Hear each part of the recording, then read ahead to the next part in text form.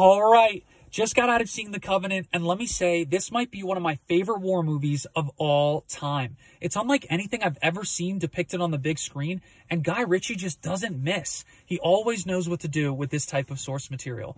Now, for the actors, I'm a big fan of Jake Gyllenhaal, but Dar Salim was far superior. He's a superb actor and was a great contributing factor to this overall story.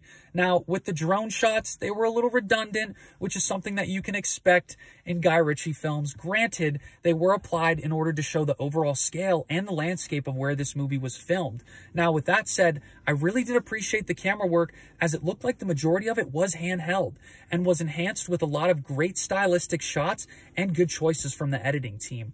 The dialogue as well was very clever, witty, but also emotional and dramatic when it was needed the most. And shout out to the composers. The score was magnificent.